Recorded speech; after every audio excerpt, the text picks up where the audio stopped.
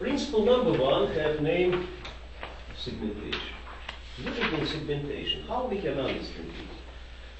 Let's consider some real situation. You have paper and you need cut paper. But after several times you need repair your knife. Yeah? You need do sharpener. Sharpener, it is good or bad? Yes, of course it is bad, because you need stop your main process. You need spend your time for repair your knife. How we can solve this problem? We can think about segmentation body of knife. And if we will do segmentation body of knife, I can only broken it, waste, and immediately continue cutting of my paper. And it will be application idea of segmentation, right? But let me say some couple words about important side of 40 principles and important side of trends of engineering system of evolution. Trends of engineering system evolution, 40 principles, it is something operation with resources. What is it, resources?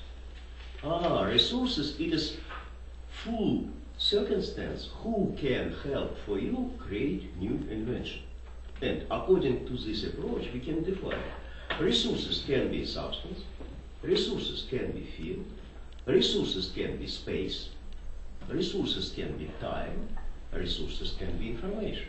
And in our diagram, you can find diagram about resources.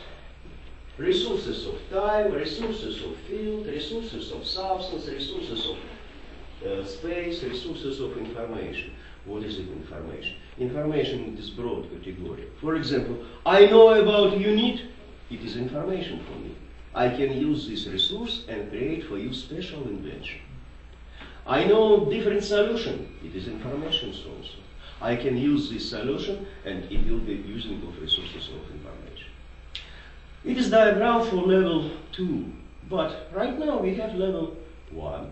And let's use more easy diagram for resources. We will consider resources of time, resources of substance, resources of field, and resources of information. Okay? 3 categories of resources will be enough for first step in our job.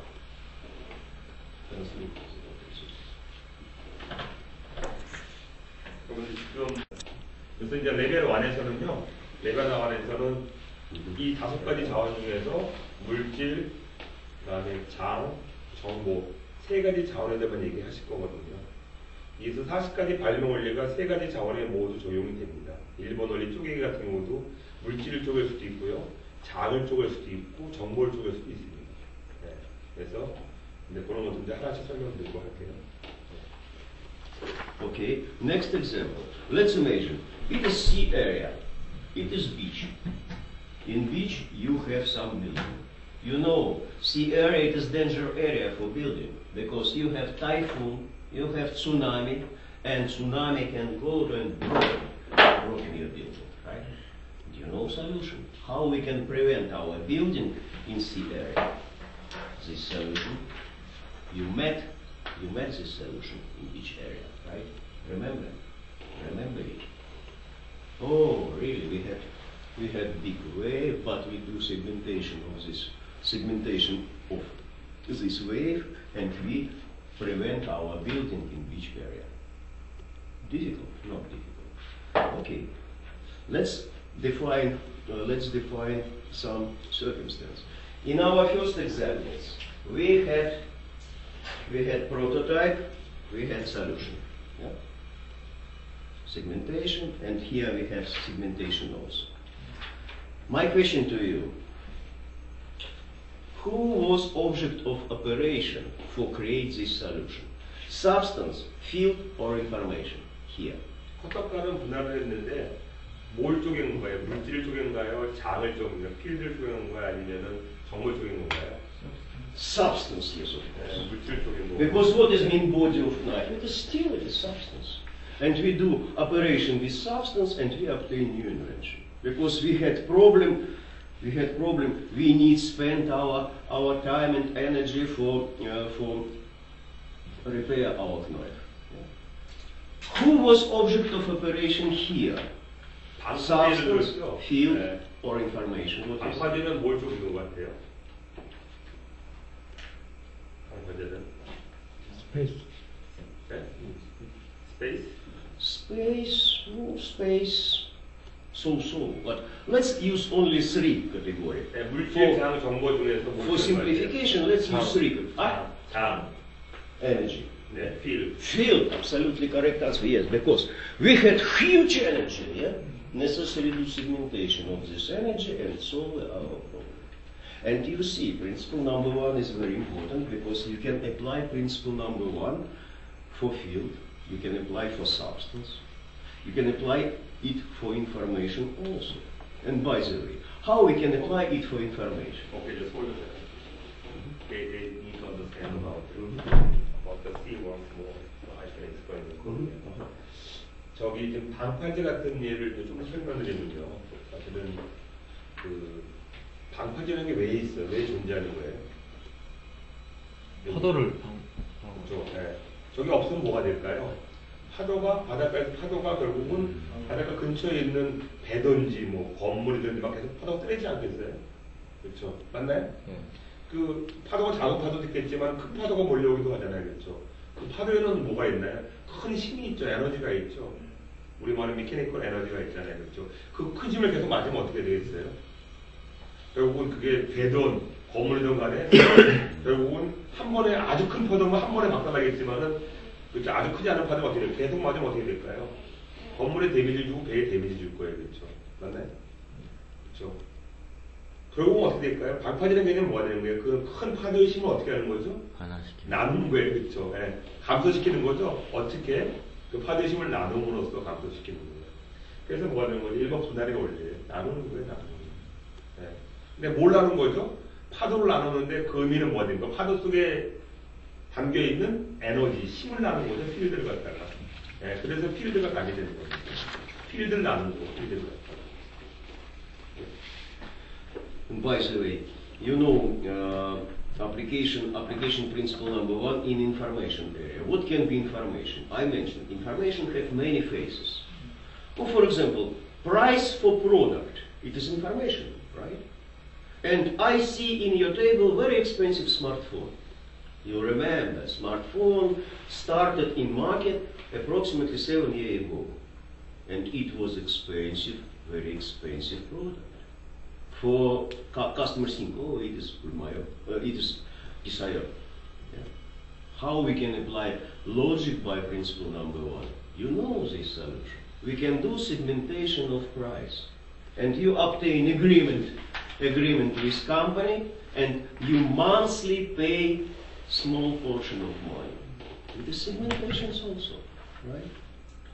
네, 세 번째 정보는 뭐 우리가 물질은 물질이 나눴죠, 그렇죠? 그 다음에 장, 필드 장이라는 게 에너지거든요, 에너지. 에너지 방파제에서 파도의 힘을 나눴잖아요, 그렇죠?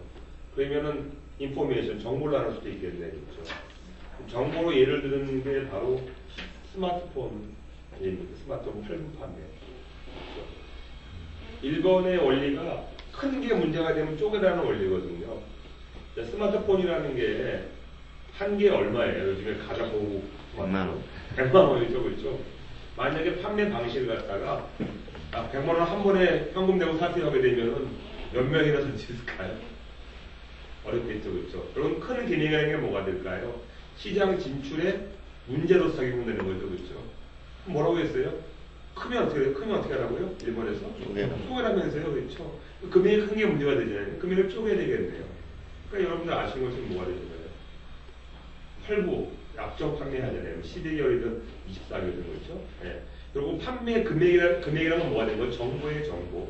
정보를 갖다가 세그멘테이션한 얘기가 되는 겁니다. By the way, about application idea of segmentation for technical system money. Yeah?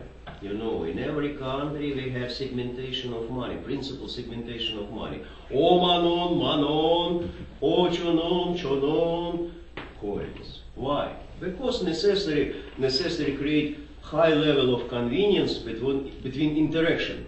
Between peoples and company, between government of peoples. In every country we follow to these ideas. And by the way, if we will continue to talk about money, next step evolution of money, you remember principle 28, you remember trend about transfer from macro level to micro level. Next step of evolution, electronic money, right?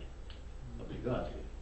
And by the way, right now I'll talk about bonds between principle number 1 and different trends. And according to experience, I can define principle number 1 can be first step in evolution of technical system when we follow from macro level to micro level. Really, you can consider glasses. You know, glasses will obligatory go to micro level because next step of glasses, it is flexible lens. Yeah. Next step of system for correction vision, surgery operation. In surgery operation, we are using of laser. Yeah. Oh, it is micro level. But can we apply principle number 1 as first step in this evolution? Oh, why not? It is possible also, and you can see existing product in the market. It is system for correct vision. We do segmentation regarding to flow of light, and it can be system for correct my vision. Okay, let me fix it, because step by step I'll do fixing. Step by step I'll do the fixing. 지금 이제 얘기하는 게 첫 번째 돈 얘기 들었죠, 그렇죠? 돈. 네. 돈이라고 정보인가요, 정보? 정보죠. 왜냐면 저건 종이지만은 뭐가 될까요? 종이 안에 뭘 담고 있어요? 정보를 담고 있는 거죠, 그렇죠? 네. 근데 저걸 갖다가 principle number 1 can be mechanism from macro to micro. 우리가 저걸 얼마라고 약속을 해야지만 저기 돈으로 가치가 있는 거잖아요, 그렇죠? 네. 그래서 만약에 돈도 화폐 단위가 큰, 예를 들어서 5만 원 거 하나만 있다면 어떻게 되겠어요? 여러분 생활하는데 굉장히 불편할 거예요, 그렇죠? 거래야 하는데, 그렇죠? 그럼 어떻게 되겠어요? 큰 게 문제는 어떻게 되겠어요? 쪼개다면서 그걸 쪼개는 거예요. 화폐 단위가 굉장히 여러 가지가 있는 거예요, 그렇죠? 또 화폐 단위를 쪼개다 보니까 사실은 어떻게 되는 건가요? 또 화폐와 비슷한 역할을 하는 게 있죠, 그렇죠? 말씀하신 게 크레딧 카드가 되는 거죠, 그렇죠? 그건 뭐가 되는 거예요? 또 미케르크 방식의 돈에서 또 일렉트로닉스 방식의 돈으로 바뀐 거네요, 그렇죠? 그래서 여러분들 교재 뒤에 첨부로 붙였던 그 트렌드 9가지 트렌드 중에서 매크로 투 마이크로 트렌드가 있어요. 매크로 투 마이크로. 몇 번으로 표시되어 있냐고. 7번. 7번이죠, 그렇죠? 우리 제품들이 트렌드가 변화하는 트렌드를 봤더니 큰 게 작아지는 트렌드가 있다는 거예요. 네, 그게 전형으로 나타내는 겁니다. 그럼 뭐가 됩니까? 그래서 큰 게 작아지면 뭐가 될까요? 처음에는 쪼개죠, 그렇죠? 쪼개다 뭐가 있어요? 더 쪼개서 쓰면 뭐가 될까요?